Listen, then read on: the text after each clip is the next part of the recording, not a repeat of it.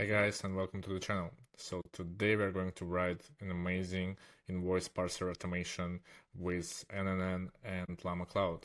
We are using Llama Cloud because it has got cool parsing rag, which is extremely powerful. It's overly accurate when it comes to any parameters, and today we are going to focus our attention on invoices. How the automation works is I have an invoice looking like that. Basically, it contains line items, information, amount due, and things like that. So I'm going to place the invoice to my Google Drive. After that, once it's loaded, I'm going to wait for a while. And after waiting, I check my database and I can see it's saved, both invoice and line items. So let's get to the automation. The automation itself consists of two pieces, and the first one is just Google Drive trigger, which watches whatever happening in my invoice folder, and there's a new one. It's just uploads the file and then uploads it to Llama Cloud for parsing. The second one is going to work with parsed results, so it will be sent here once it's done, and then it's going to create both invoice and line items. So now let's take a closer look at it. So in the first piece, we're going to set up Google Drive trigger, which watches for whatever file created in specific folder. In my case, it's for invoices. Once there is a new file, we download this file, just setting up over here the ID. The next is HTTP request to Llama Cloud, which uploads the file to Llama Cloud for parsing. And there are a few parameters to note. Basically, over here, I'm setting headers like application JSON, authorization, bearer plus our API key, and parsing instruction, where I'm saying I need specifically line items like parameters like name, quantity, unit price, and amount. And at the very end, I'm setting up form data, and over here there's the webhook URL, which is URL of the webhook where the data parsed will be sent once it's done. And additionally, there is a file where I'm just specifying a file from Google Drive, and few more parameters like disable OCR and disable image extraction just to reduce costs.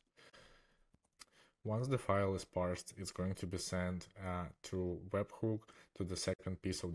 Now let's take a look at the second piece. So over here we've got a logic to process parsed extracted data, and the first step is webhook. The webhook URL is what we set up over here in this webhook URL section. And if I take a look at one of the successful execution and just check incoming data, I can see that data processed contains really so many parameters. It has got invoice number, it has got organization name, it has got billing information, and so on. And at the very end, there is info about line items, which I need to extract. I'm going to use GPT chat completion request to extract all the relevant information about line items. And before that, I'm going to set up parameters for that just for comfortable purposes in this module.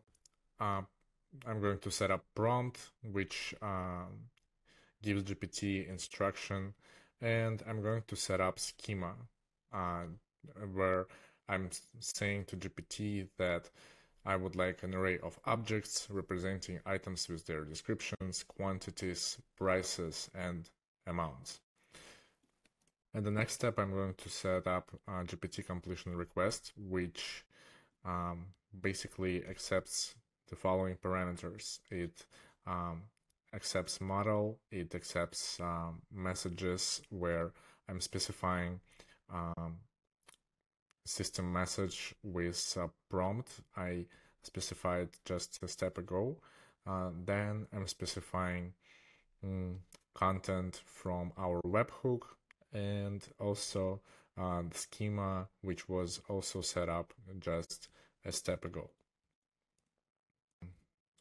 If I open up a successful execution and check out the response from GPT, I will see that it returns information about items, and it's all for now looks like just a single string, which we're going to work on also in a while.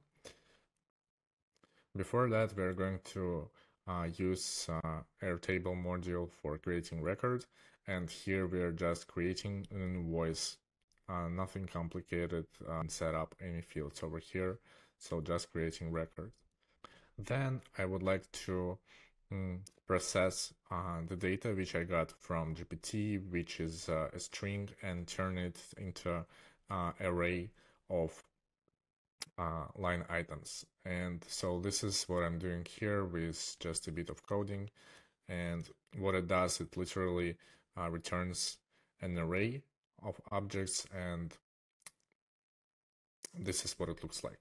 Finally, at the last step, I'm going to use again Airtable create record module, and now for creating line item. And over here, I'm specifying all the parameters from the previous step, which is description, quantity, unit price, amount, and invoices from the step before that. And that's pretty much it. So if you face any questions or difficulties, please let me know in comments. I will be happy to help. And also, if you found this video enjoyable, please don't forget to subscribe, don't forget to like, and thank you for watching. See you again.